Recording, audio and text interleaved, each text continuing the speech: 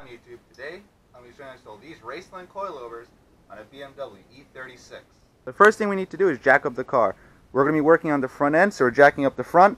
I'm going to jack it up by the center jacking point and put 2 stands on the sides. Let me get that done and I'll get right back to you.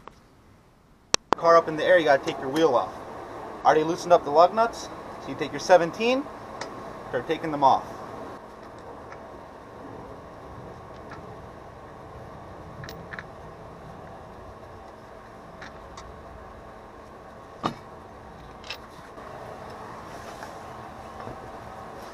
Alright, once you get your wheel off, you can see your shock.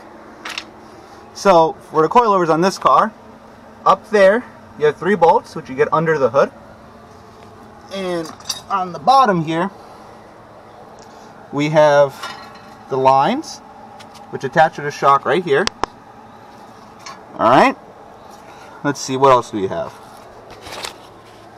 And we have a bolt here on that. And we have a bolt right there. So it doesn't look too bad. A couple bolts, couple nuts, come right off. Oh, there's this 3rd bolt right here that's held on with a nut at the other side. So there's 1, 2 back there, and 3 here to get the bottom piece of the shock off. I already loosened up these lines, took the brake line off and the sensors off. So I just got to loosen up this bolt. So this is an 18mm socket, put it on the bolt, have my Harbor Freight breaker bar. What I did was I turned the wheel, that way I have good access to the bolt. When I do the other one, I'm going to turn the wheel the other way so I can put the breaker bar going that way up. Alright, so you have your 18 on there, give it a little tug, it loosens right up. Do that a couple times, then I take the ratchet, take it off. Alright, so let me put the camera down, I'll show you guys how I'm doing this.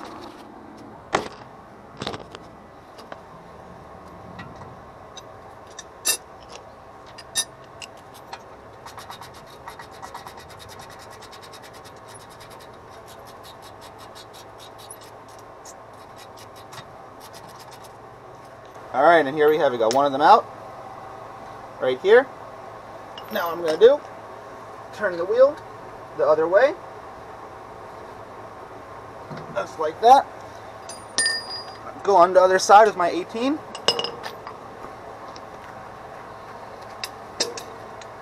Do the same thing.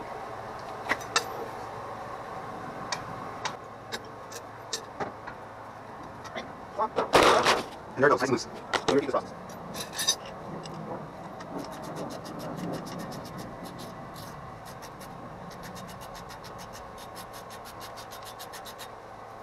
Alright, got the second one off.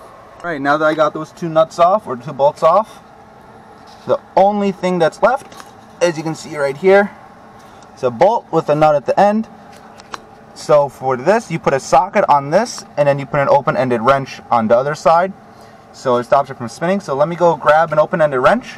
I'll tell you what size to use, and I'll be right back. I actually couldn't find an 18mm wrench, so what it is, I got a ratchet with an 18mm socket on one end, and I have my breaker bar with another 18mm socket on the other end. So what I'm going to do now, put the camera down. I have this here, and while the ratchet is there holding that, give this a good tug, and it should come loose. Put this back on, give it a good tug, there it goes.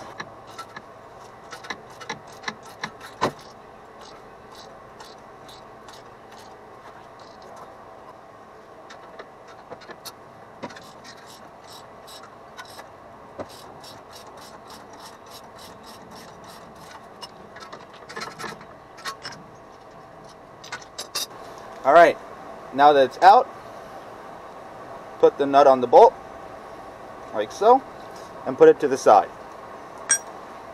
Off, what you want to do, give this thing a good kick.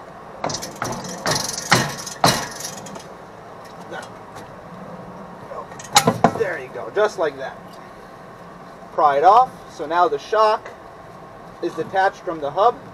And try not to put too much pressure on your brake line over here because it can rip. Alright, so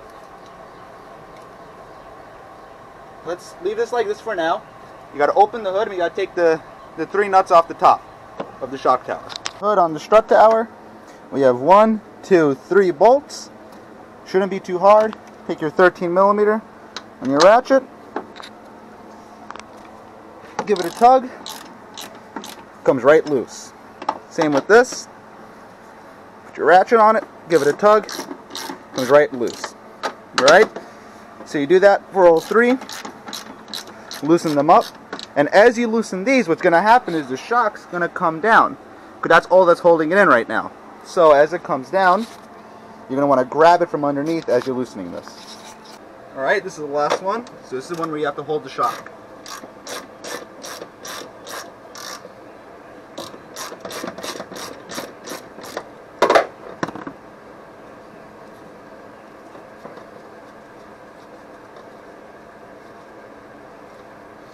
Alright, that's out.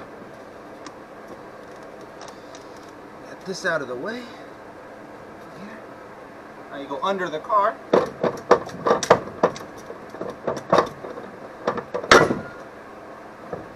Pull down. You can bring the camera over here. So once you have it pulled down, should look something like this. What you want to do, wiggle this out of the way while not breaking any of the lines. It's kind of a mission in of itself.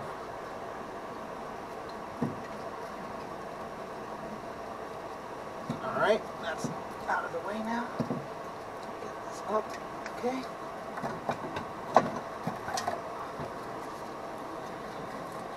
Down it goes. Alright. You pull it out, move your brake line and your sensors. Alright, there you go. One shock is out. So now, what you have to do is you have to repeat this process on the other side of the car. You take the other shock out and then we're going to put the coilovers in. Let me get back to you when I get the other shock out really quick. The other side out.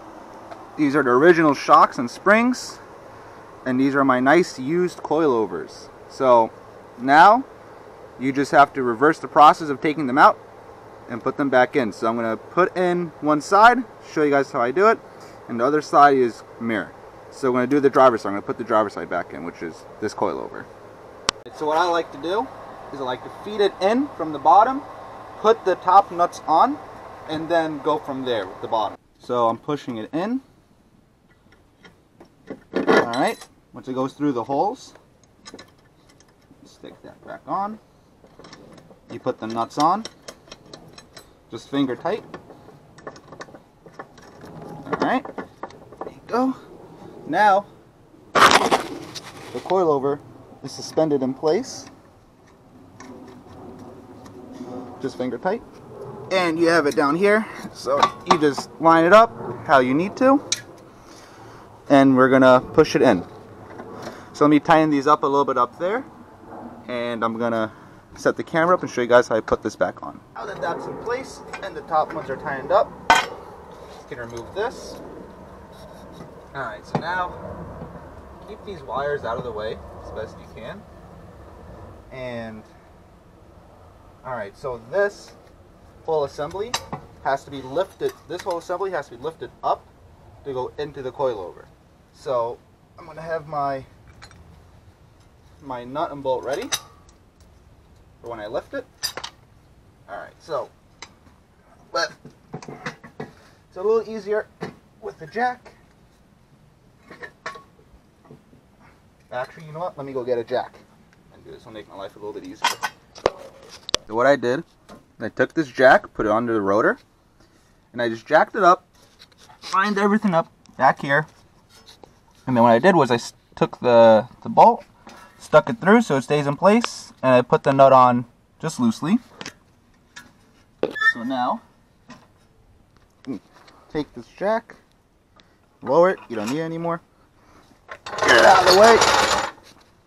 And also what I did so far, these two back bolts, just threaded them in lightly, just by hand, while the rotor was jacked up. That back one too.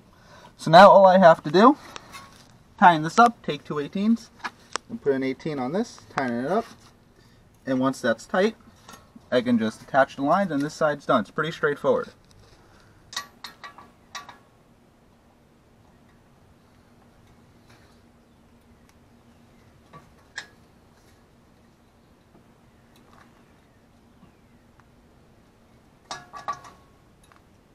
Alright, that one's tight too. Burning me a little bit, but double check. That one's tight too. Alright. Now we only have this last bolt in the back. Get that tightened up. Put the brake lines and the other connectors where they belong over here. And that's it. You have one coilover in. Didn't take long at all. Now what I'm going to do, I'm going to do the other side, put the wheels on, drop the car, and then we have to get to the back. Got the wheels on, both sides. Time to drop the car and see how it sits.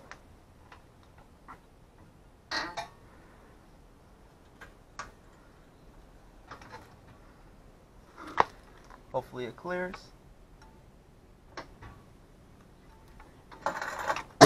Oh, that's not good. Take 2.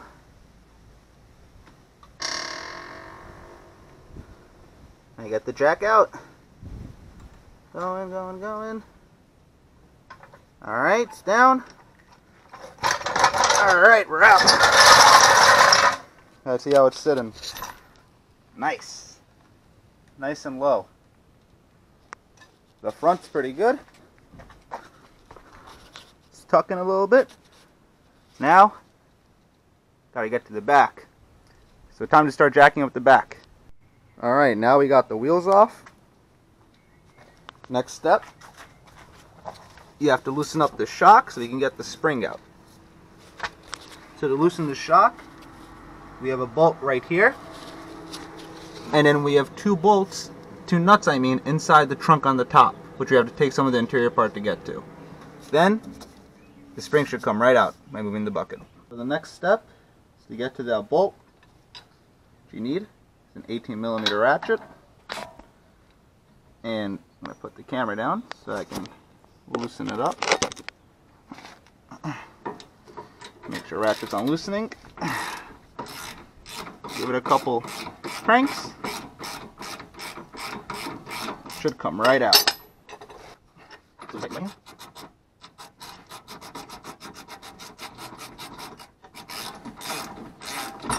Alright, and that's out. So you can put that to the side. This whole thing is now loose, so you can remove the spring. Alright, so the easiest way to do this, put this camera down, I like to put my foot on the rotor and then pull this as I press down with my foot. Just like that. And then the spring's out. Pretty simple. So to remove the rest of the nuts for the rear shock, you have to go in your trunk. This panel or this cover, you have to rip out of the way. And when you rip that out of the way, and you look in there, you have the top mounts for your shock. Right now, also, it's a good time to look if you have any cracks or if your shock mounts are starting to break, because that is a common problem on these cars. In my case, I'm actually going to reuse the stock shocks with the Raceland lowering springs.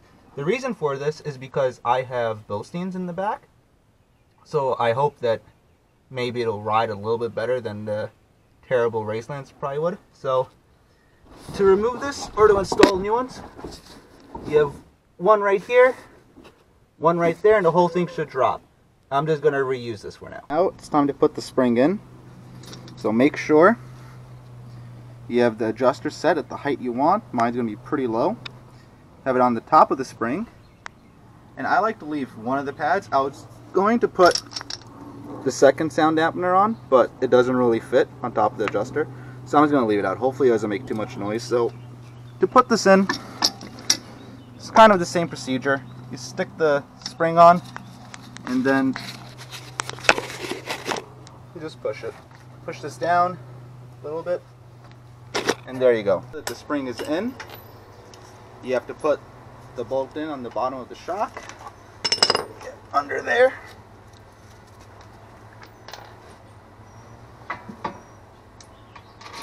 Line this up. Lift up the hub a little bit.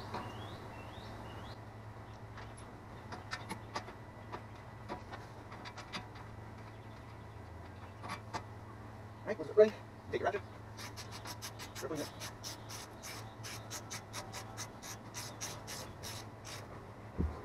Make sure it's tight.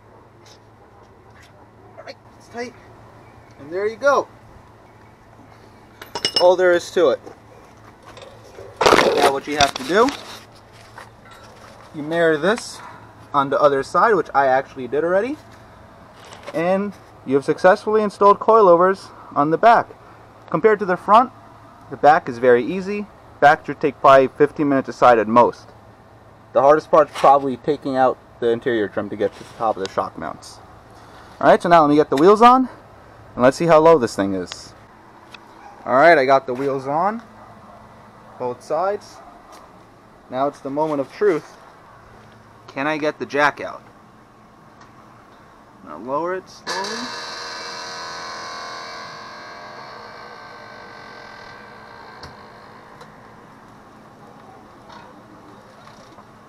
There we go. See how it's sitting?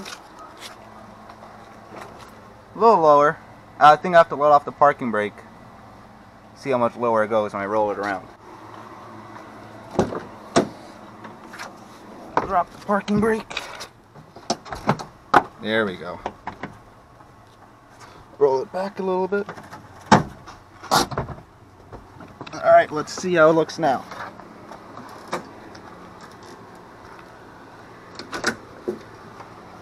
Hey, that fell off. A little lower. I think I had to raise it back up and adjust it. Yeah, it's a little high for my liking. Alright, so I adjusted the coils in the back. Let's try this again.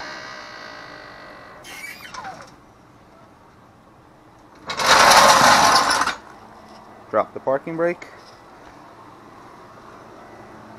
Hopefully it sits a little lower this time.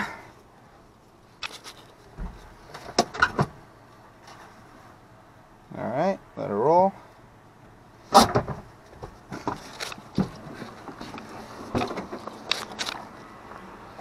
That's better. It's okay. It's not the best. Hopefully it'll settle a little bit. Probably would have been a little bit lower if I used the Raceland shocks, but hopefully this will ride a little bit better. So there you go. That is how you install coilovers on a BMW E36. So one last thing. Here's the car on the road. Pretty low.